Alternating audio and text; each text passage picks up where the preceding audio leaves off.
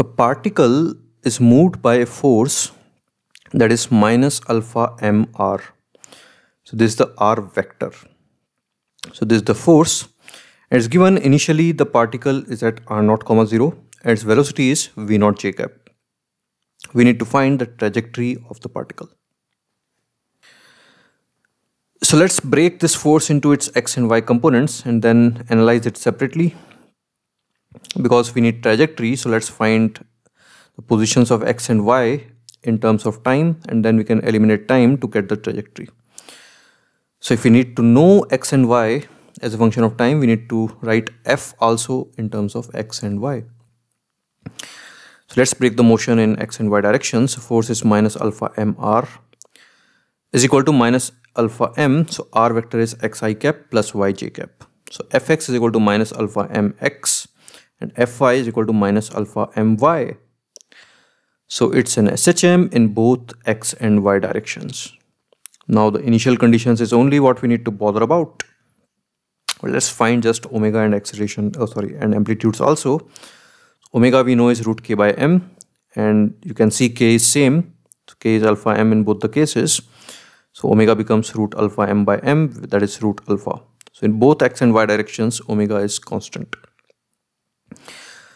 Now amplitude in x direction. So you can see initially it's, so if you just think about the motion in x direction, so its velocity is 0 in x direction. That means it is at an extreme. And the forces are central in nature. So that means it is performing SHM about this point O. And it is at an extreme.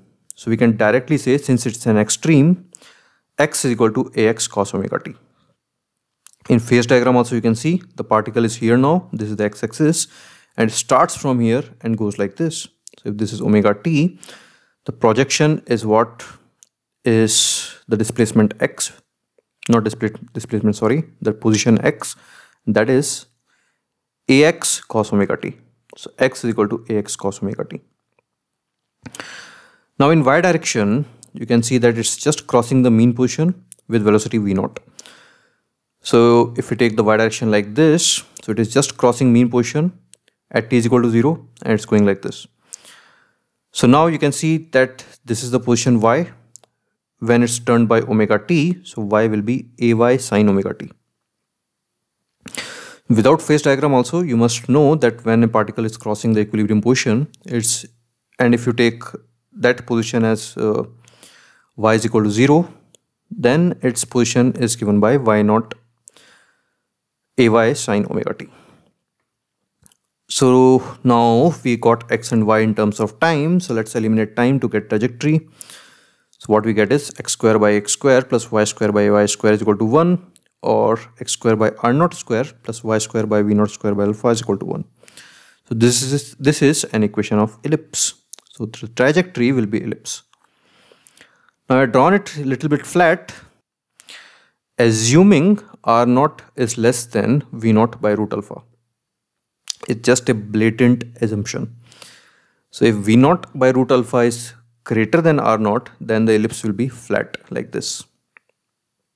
But anyway, and yeah, of course, if r naught is equal to v naught by root alpha, then it will be a circle. All right.